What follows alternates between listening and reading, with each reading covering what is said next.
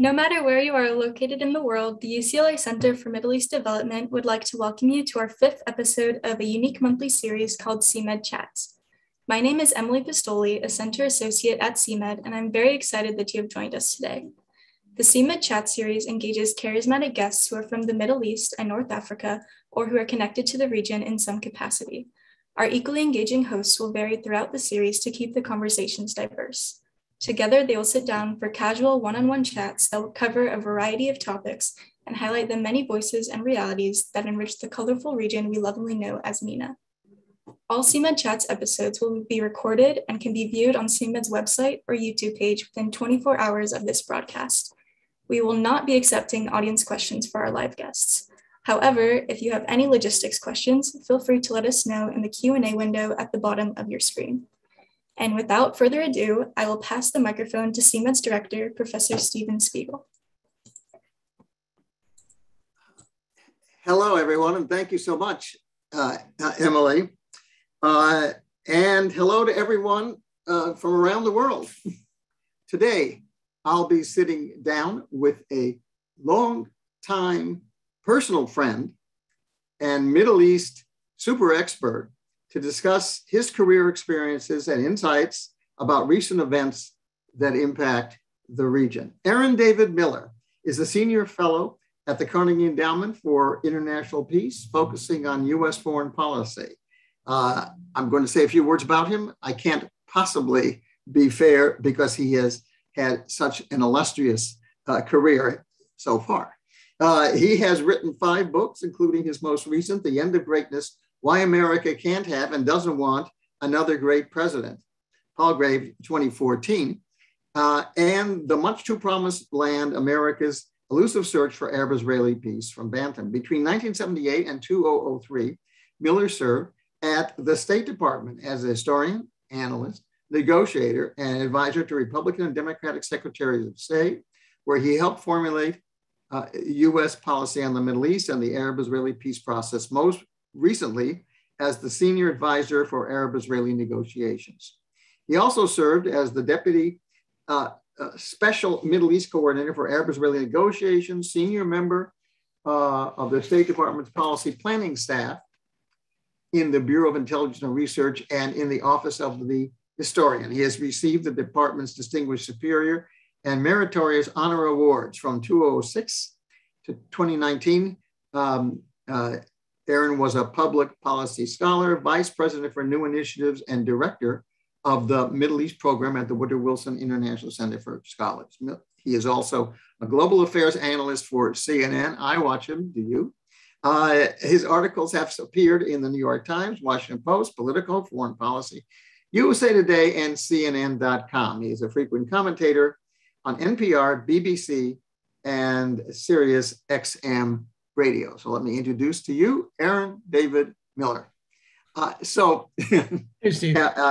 Aaron, let's spend a few minutes because we're supposed to go through your career. And first, what led you to go into government originally? I don't know if it's true anymore. It was certainly true in the late 60s, early 70s, that a student, in this case me at the University of Michigan, could be profoundly influenced by 2 of my professors.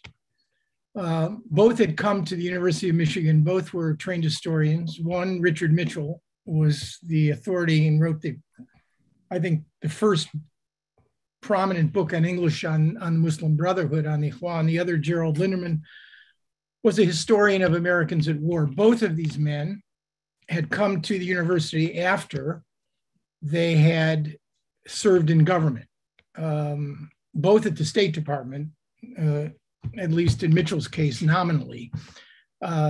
Jerry served in Africa and Dick Mitchell served in the Middle East. And the stories they told, the experiences they related, the whole notion of trying to come to grips with the world, foreign policy, simply by reading books in a library, sort of lost its appeal. And here were 2 guys who actually saw the region up close and personal, and from my perspective, focusing on America, then in the Middle East, now in the world, I very much wanted those experiences. So I basically shifted my field from Civil War history to modern Middle East and American diplomacy, largely influenced by Jerry Linderman and Dick Mitchell. And I owe them an enormous debt of gratitude, because however my career, at least on the professional government side, was highlighted largely by failure rather than success, the road that I traveled, and I have many regrets, but the road that I traveled, I would not have picked a different one. You know, it's very interesting, your question. I think today there are fewer representatives of government experience in universities, and therefore students don't have the experience that you had. It's my own feeling, being at UCLA for so many years. And I think it's a shame for America, because there and David Millers don't have the opportunity to get excited about government. I think this is a very important point, and I think it hurts us. But let's go on. What was government service like? And do you have a couple of examples of your most interesting experiences? Well, I'm a professional historian, and first I wrote 5 books, but only one I would argue was a serious history book. It was my dissertation. It was on the US and Saudi Arabia during the formative years of that relationship. My early years in government had nothing to do with policy. I started as a historian, editing the Foreign Relations series of the United States. I was then offered an opportunity with very little experience to become an intelligence analyst at State Department during some very formidable years, the early 80s. And I was charged with covering, quote, the Palestinians, unquote, in Lebanon. And I would only point out as a reference point, given the challenging nature of this task, CIA must have had 10 analysts alone to deal with Lebanon. I was the State Department's only analyst. And those were very challenging years. Israel invaded Lebanon in June of '82. For those several years, it was as if I was on the front lines, working every day, sometimes through the night, and forcing myself to digest huge amounts of information and render that information in no more than 46 lines, crisply and economically rendered for the Secretary of State of the United States of America. It was during those years that I also experienced, I suppose, it was my exposure to what I had missed in the 60s, which was heavy involvement in Vietnam, either as an activist. As my wife, Lindsay, reminds me, I basically sat out the 60s. Well, at least in most dimensions of the human experience. Lindsay did not. I mean, she was protesting, demonstrating, and then some. But it was during those years that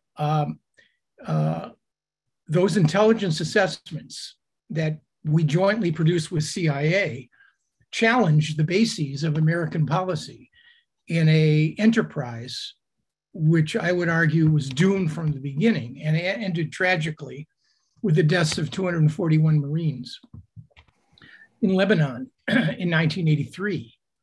I remember, and I became very much interested even before I even met a Secretary of State, in the whole policy enterprise during those years, because it was, as a young intelligence analyst, I think one of the highlights of my early years was sitting at my desk one morning and the phone rings and the voice on the other end of the phone says, it's the White House sit room calling, could you hold?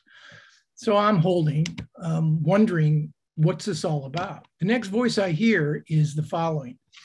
Aaron, this is Vice President George H.W. Bush. I read one of your memos on Lebanon, and here's what he said, and I will forever remember it. I know how busy you are, but I wonder if you have a few minutes to talk about it.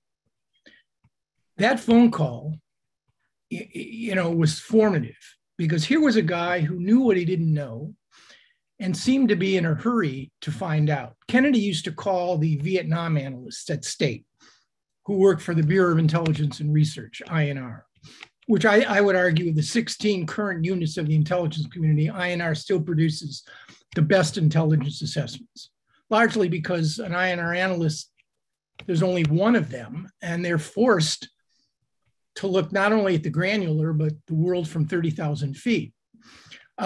But I got off the phone and I thought to myself, curiosity, an essential requirement of success in the presidency and leadership.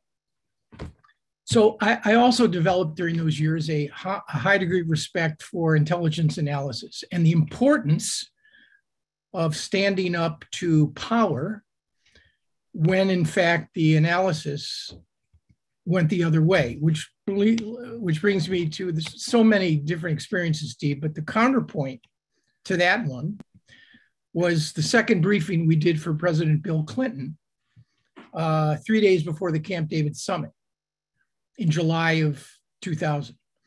Clinton, to his credit, the invitation's already been issued for the summit, but Clinton, to his credit, went around the room and asked everyone whether or not it was a good idea that he go. I was the last person to speak. I was the most junior person in that room. Secretary of State, National Security Advisor, President's political advisors. Everyone more or less said the same thing. Mr. President, you have to go. Because if you don't go, there may be violence. You care about this issue. You have to use the last 6 months of your presidency to see what it is you can do. And I remember thinking to myself that I had a moment right there. There was no way Camp David was going to succeed. Barack wasn't ready, however forthcoming some of his ideas were. Arafat came to Camp David to survive, and we weren't ready. This was not Camp David 1, when Jimmy Carter controlled the text, the draft, which went through 23 plus iterations. The summit ran us, we didn't run the summit. But instead of telling the President of the United States what I should have told him, which was, Mr. President, you will not reach an agreement at Camp David. Listen to what I'm telling you. You have to start now to think about how to have this summit end in a way that doesn't produce a climate of mutual recrimination, suspicion, and violence. Instead of doing that, I said what everybody else said. And I still regret it. The reason I did that, because I know, had I told a sitting US president that he would fail at a summit, the invitations had already been issued, there would have been one less member of the American delegation going to Camp David. Or if they allowed me to go, I would have been rendered irrelevant. That's instructive. And it was not what I would call character. And it was certainly not truth to power. No matter what I would have said, Clinton was going to Camp David. The invites were already out. But our mindset might have been different.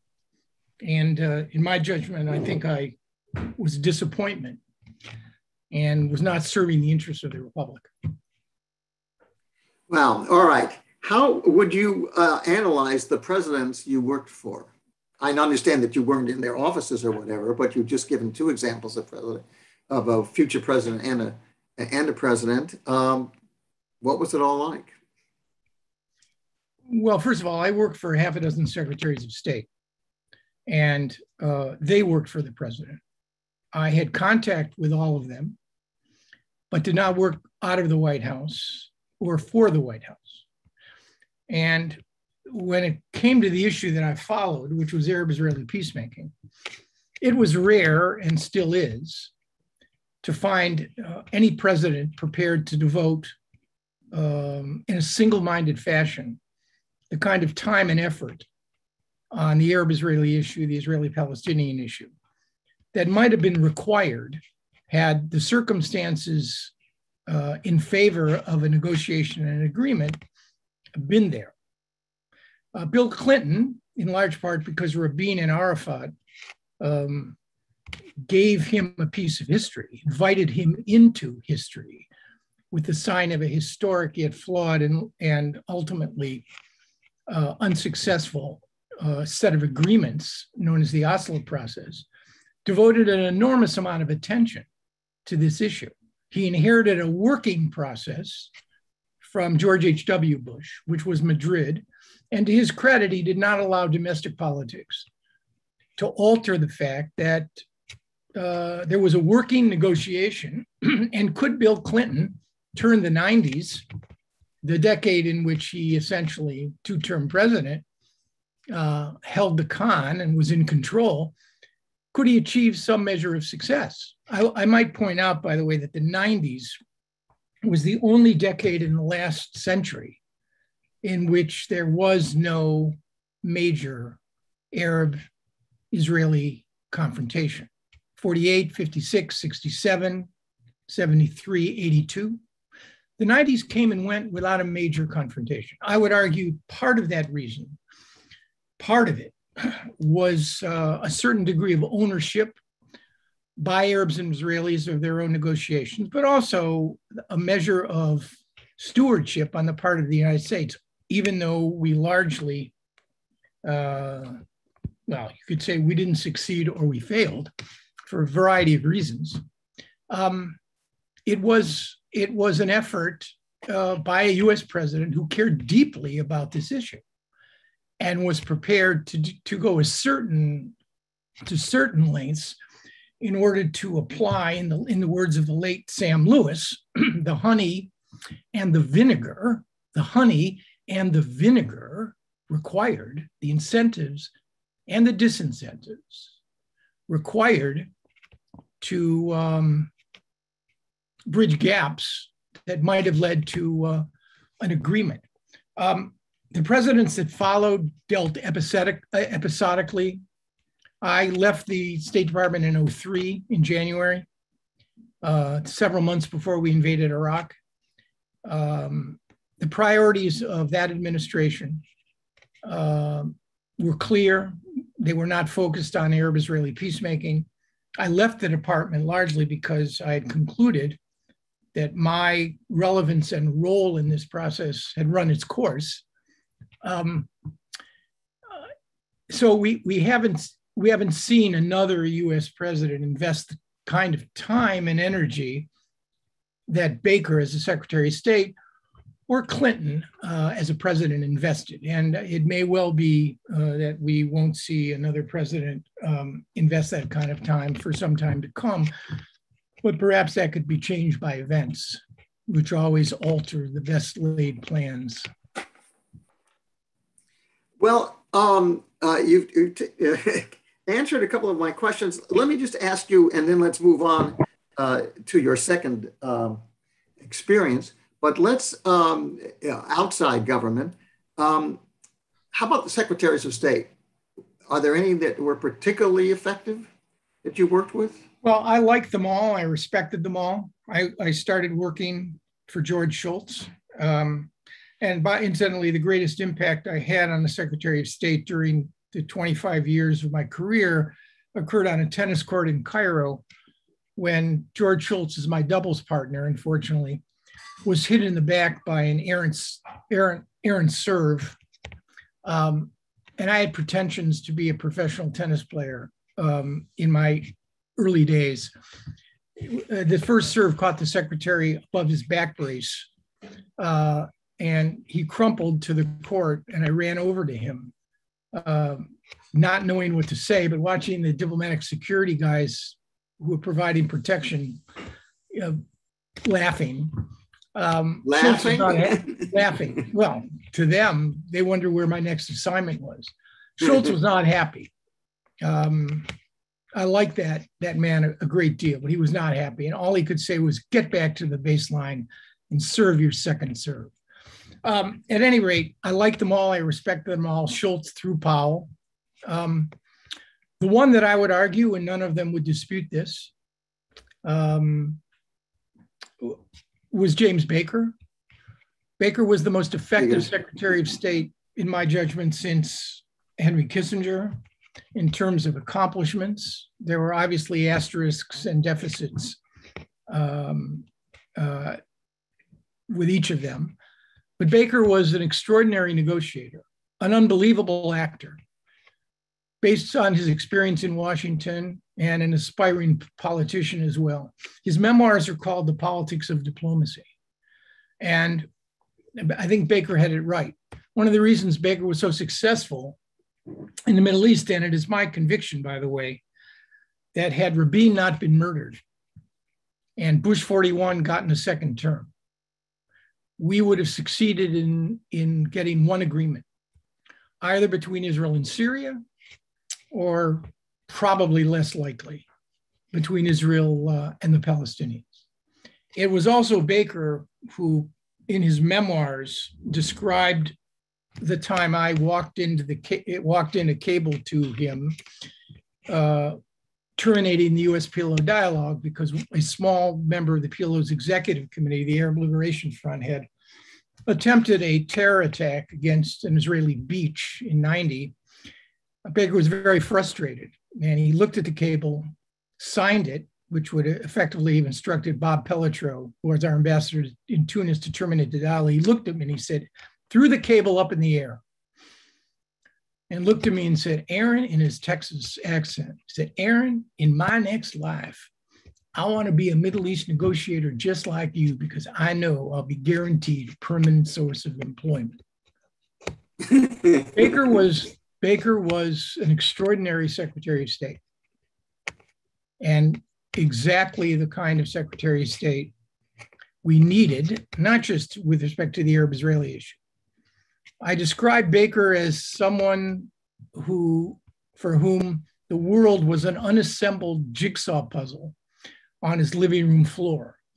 And Baker was great at seeing how the pieces connected, and then understanding the needs and requirements of the parties, and tough enough and accommodating enough to bring them to an agreement. I watched on the road to Madrid a procedural breakthrough, admittedly, but I repeat what I said to you earlier, Steve. Had Rabin not been murdered, and had Bush 41 gotten a second term, with Baker, Bush, Rabin, and either Assad or Arafat, I think there was a pretty good chance we would have reached a single agreement, and perhaps you and I would be having a different kind of conversation today. Yes, we certainly would have under those conditions. We could talk about that, but let's move on. You're out of government in the last several years. How has it been different? And what are your feeling of greatest accomplishments in the outside world, working with so many individuals who are very interested in these topics? Yeah, I'll be very blunt about this. Nothing I will ever do professionally will be as meaningful or as consequential, despite the fact that failure seemed to be the hallmark of the 20 plus years that I spent doing this, as those years inside, nothing. In large part because those 20 years, and anyone who served in government for an extended length of time and had respect for the institutions and was prepared to cope with the uncertainties and the hardships, particularly to family, that those years generated, would realize that government is a question of turning the M in me upside down so it becomes a W in we. The experience outside of government is, at least my experience outside of government, was fundamentally different. I've tried to link what I've done to a broader purpose and a greater good. I've spent the last 18 years since leaving government, trying to explain to the world or anyone who would listen why we did not succeed and what would have been required, not just in Arab-Israeli peacemaking, but what is required to have an effective and meaningful foreign policy. That has involved a lot of mea culpas. It's involved a lot of looks in the mirror, but I think I was obligated to do that because writing op-eds and talking on TV, it's great. It's a lot of fun. But what's it tethered to? What is the broader purpose? Yeah, education for the purpose of education, enlightenment, all that's fine. But it's untethered from a broader goal. And my goal was to demonstrate through looking back why we behave the way we do and why we still behave the way we do. And I believe that part of the explanation lies in the fact that we don't understand the world, largely because of our geographic location.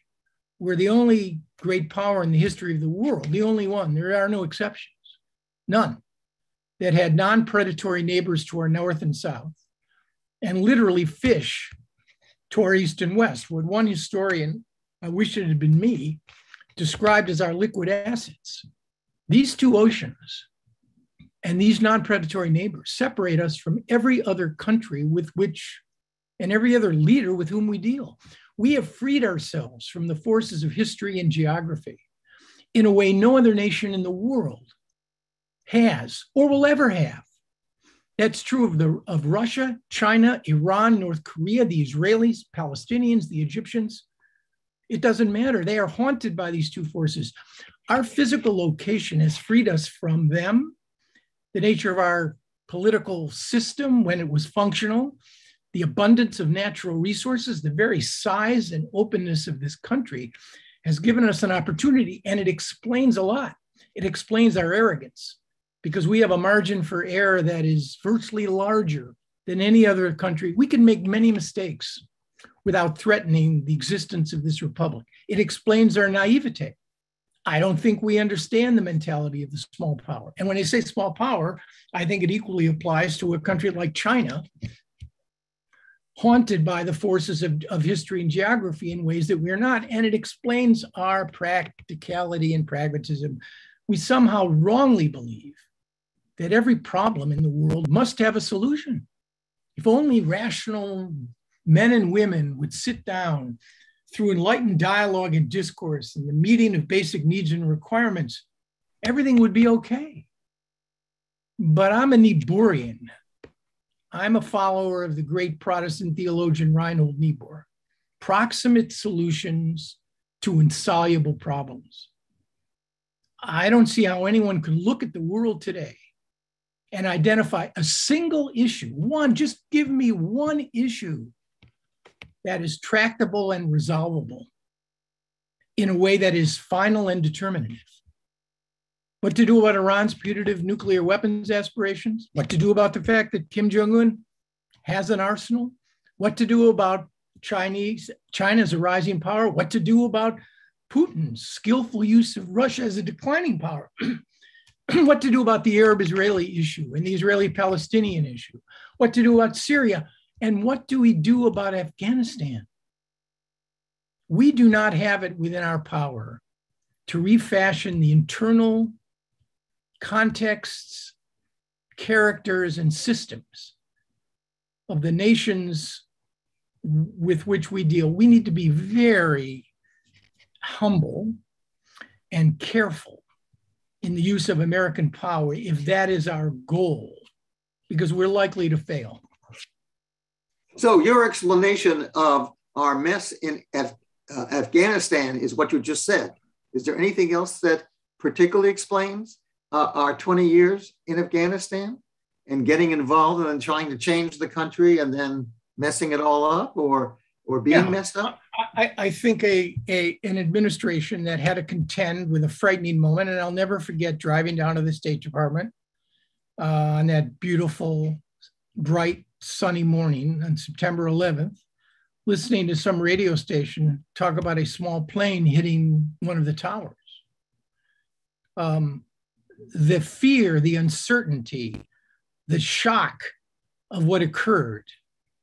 You know, the word for religion comes from the Latin religio or religio, meaning to adhere or to bind. I think 9/11 created in the minds of many senior Bush administration's officials a kind of religion. And I think that religion, Iraq and Afghanistan, there would have been no Iraq and Afghanistan without 9/11.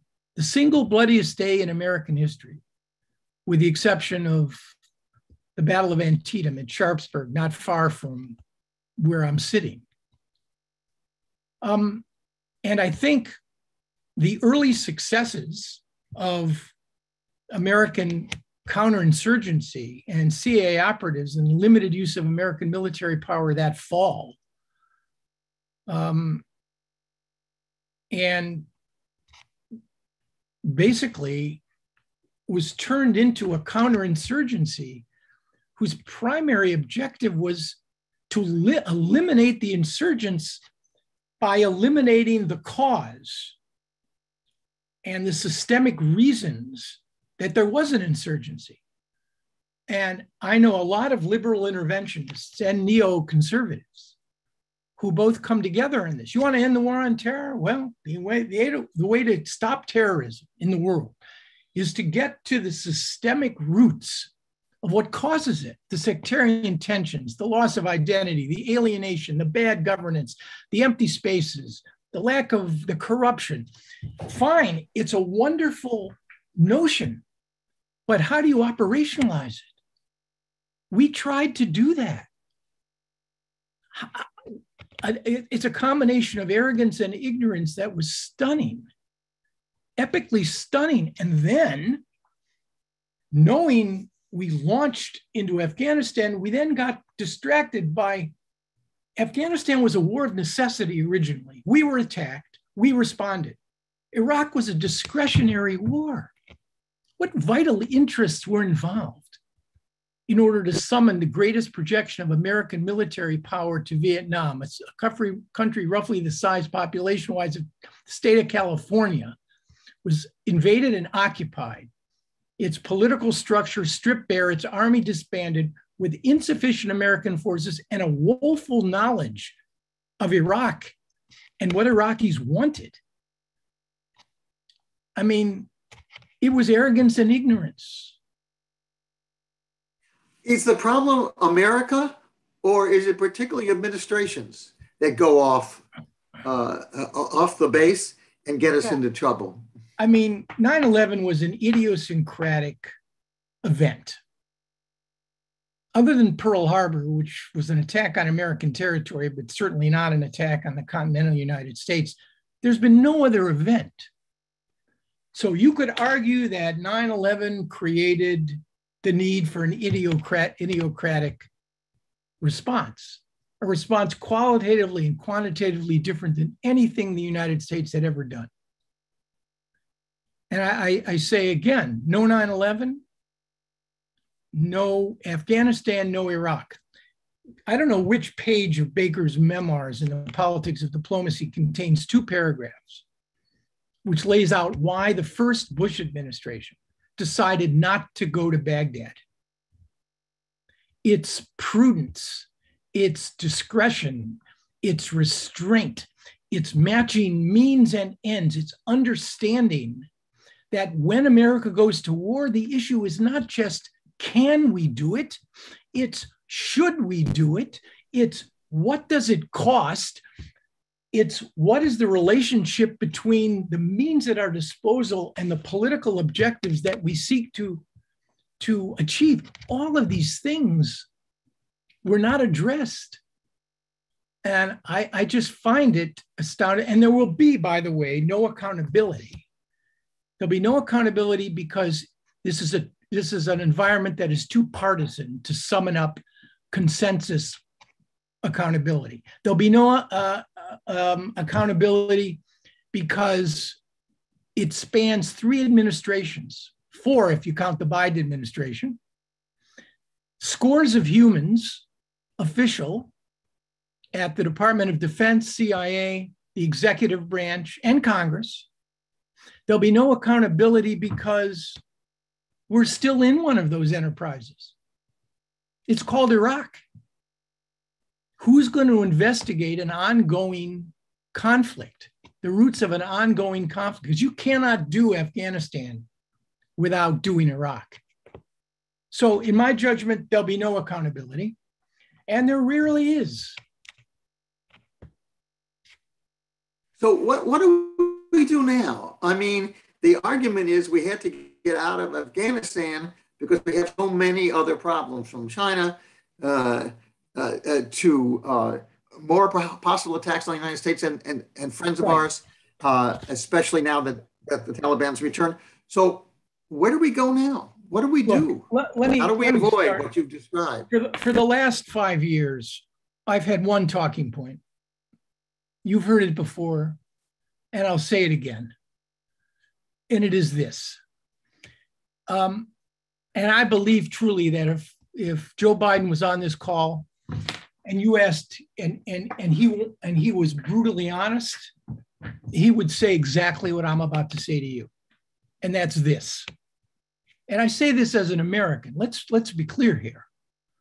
With all the selfishness and sort of solipsism and focus on what's good for this country, there is no single foreign policy issue out there, not a one, that is more damaging or potentially dangerous to this republic, and certainly to the Biden presidency, than the 3 or 4 interlocked crises, challenges, call them whatever you want, that we confront at home. And it's not as if we're not prepared. We can't walk and chew gum at the same time. Oh yeah, we can have a foreign policy. We can do foreign policy. But governing is about choosing. FDR once said of Lincoln that Lincoln died a sad man because he couldn't have everything. This is our most undeniably greatest president, who in his 7 years probably did more to save, not just preserve the Union, but to create a second American Revolution and create a basis on which we presume to anchor and tether the forces of racial equality and fairness in this country. 13th, 14th, and 15th Amendments of the Constitution were all products of Lincoln's leadership, even though he was alive for only one of them. And I'm not sure he even saw the passage of that. He saw the House vote on it. No, for me, as a foreign policy person, that's not, governing is about choosing.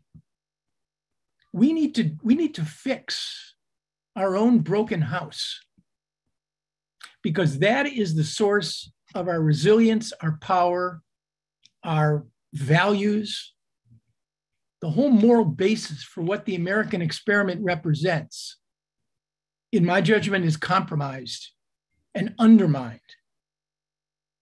I mean, I don't, not everyone, so many people disagree with me. They think I'm too hard on America. No, it's the reverse. I'm selfishly focused on what is required to try to fix what ails the nation. And we cannot do it by espousing grandiose proclamations on foreign policy that aren't tethered to reality. You cannot divide the world, as the Biden administration has done, into democracies and autocracies. That's a nice frame of reference, but it's not an operating principle for what is still the most consequential nation on earth. How do you solve climate without Russia and China? How do you preserve biodiversity without working with regimes who don't share your values? How do you deal with the issue of nuclear proliferation without somehow finding a way to deal with Iran or North Korea? And how do you deal with the greatest threat to the world since the Second World War? COVID and all of its variants. This COVID was the most world-altering event since the Second World War. And it has demonstrated the failure of globalization, of multilateral diplomacy, of looking at the world as a united, unified whole. And it's dangerous because if we don't vaccinate the world, there are going to be a lot of variants. So, I come back to what I consider to be first principles. We got to get America right. And I say that knowing how hard a challenge it's going to be. Well, let's try to analyze this as we grow near to our conclusion. And that is COVID in the world, extremely important point. How do we do it? Why haven't we paid more attention? Because you can't get rid of COVID by just getting rid of it, and we're having enough trouble at home, getting rid of it here. Why isn't there more attention? And what do we do? Because when nations are faced with COVID was on paper the only existential threat that we have faced, existential in the sense that on paper it threatened the well-being of every single human in this country. You can't get any more existential than that. I think part of it lies in the fact that during periods of stress and tension and threat, nations focus more on guarding and preserving their own national sovereignty, their own health structures, their own economies. The tendency is not to share. I mean, I'm thinking back on a movie called The Day the World Stood Still. There are a couple different iterations, but the movie ends, the aliens threaten the United States. The movie ends with the Security Council or the UN arguing about whether or not they can rise to the challenge of uniting the world or face destruction by the aliens. So as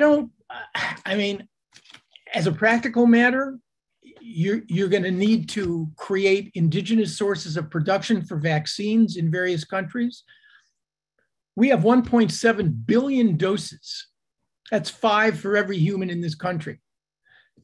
Can we be more generous in terms of vaccine distribution? Absolutely, but that won't fix the problem. You're going to have to create indigenous sources of production, which is going to mean dealing with the pharmaceuticals and companies and patents. And I think I would argue to you it's kind of already too late. I mean, how many people in the world? 8 billion. How many people have actually been vaccinated? 7 billion? 1 billion? The majority of the world is not vaccinated. And that creates a huge petri dish for the spread of variants and obviously, and all of the human destruction that goes along with this disease. The uncertainty, the devastation of the economy, social structure, all of that. So why aren't we doing more? Proximate solutions to insoluble problems. Why, Steve? Because why don't we have a comprehensive policy on anything in this country? Why don't we have a comprehensive policy a rational policy on gun control?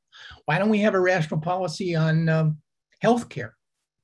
Why are we still struggling decades later without a rational policy on immigration?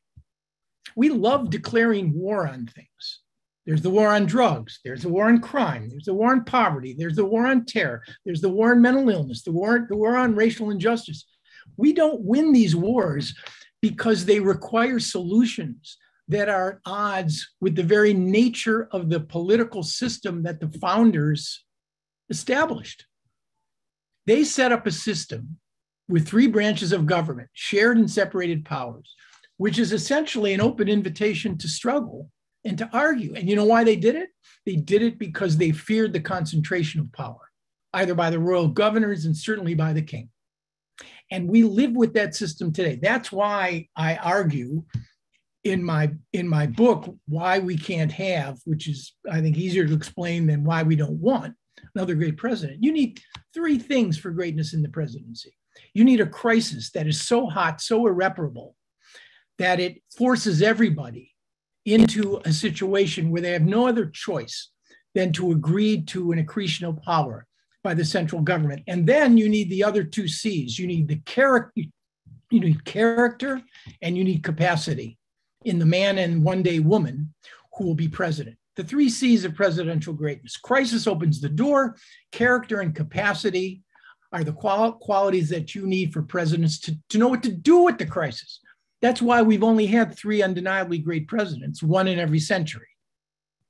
I won't identify them for you because I think one in each century, you'll be able to figure that out on your own. And that's why we haven't had another great president, undeniably great president, since Franklin Roosevelt, with all of his imperfections and transgressions. Well, I can't answer your question, because if Reinhold Niebuhr were on the call, he'd say, look, guys and girls, you can't have comprehensive solutions in America. The nature of our political culture and our system resist it. And now it's worse than ever, because millions of Americans disagree with other millions of Americans on basic empirical data. How can you have self-governance, Steve, effective self-governance, when the very nature of truth is open to interpretation? If that is the case, if truth is open to interpretation, then doesn't that open the door to somebody riding in on a white horse, a he or a she, who is going to tell you, Steve Spiegel, what truth is? Yeah, it does. And you saw a act one in this play. You saw it over the last 4 years. And had the predecessor of this president been more effective, more competent, less narcissistic, and more determined to try to control, more clever at trying to control the instruments of state power, instead of turning it into a Marx Brothers movie so often. And I don't want to trivialize the threat.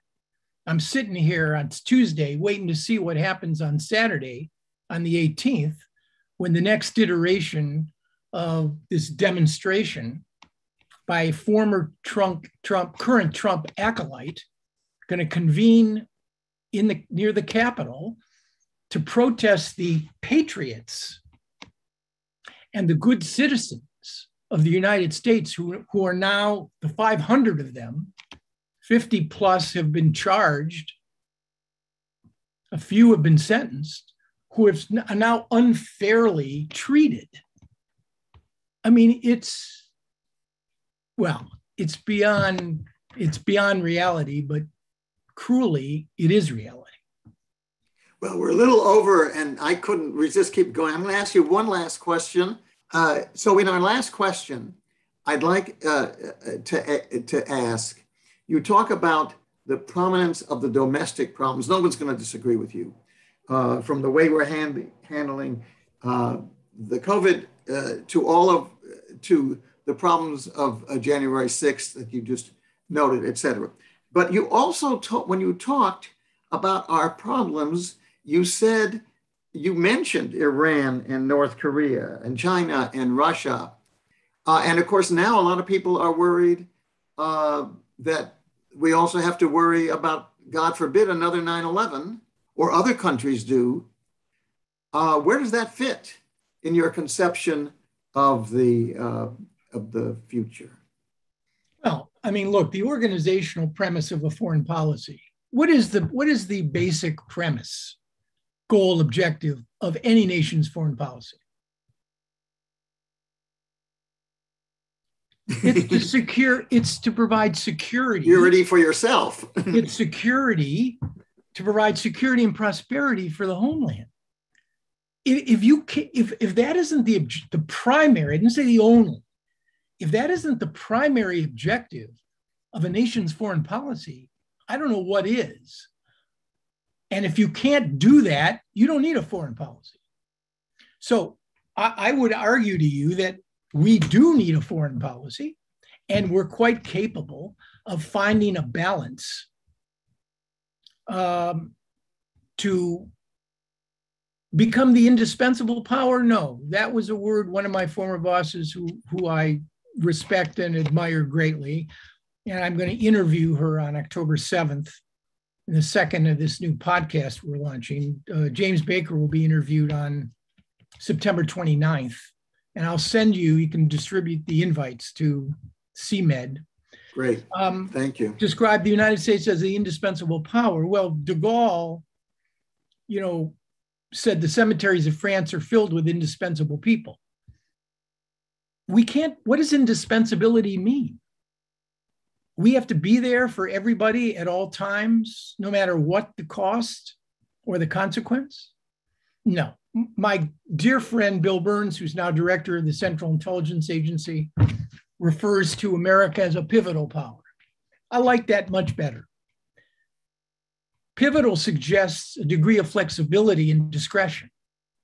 We can actually pivot to places where, in fact, we stand a chance of actually being useful, if not instrumental, in helping others. And I don't want to deny the importance of values and ethics in foreign policy, even though I will say without any reservation or hesitation, I've rarely observed values, morality, and ethics to be at the top of America's priority list during my time in government. So I think we can still be a leader. Others are rising, and we have to understand that they have legitimate interests. But the battle, Steve, for American credibility abroad, I would argue, has to be won at home. Maybe not sequentially. And I know you're out of time, but let me just close with a quote from Lincoln. Lincoln addressed the Young Men's Lyceum in 1838. He was worried about mob violence. So the speech was tailored to something else, but he said this, and I think it applies. Lincoln said, "At what point shall we expect the approach of danger? By what means shall we fortify against it? Shall we expect some transatlantic military giant to step the ocean and crush us at a blow? Never. All the armies of Europe, Asia, and Africa combined, with all the treasure of the earth, our own excepted, in their military chest, with a Bonaparte for a commander, could not by force take a drink from the Ohio or make a track on the Blue Ridge in a trial of 1,000 years. At what point then is the approach of danger to be expected? I answer, if it ever reach us, it must spring up amongst us. It cannot come from abroad. If destruction be our lot, we must ourselves be its author and finisher. As a nation of free men, writing in the 19th century, we must live through all time or die by suicide. Wow. Such an important end to such an important session.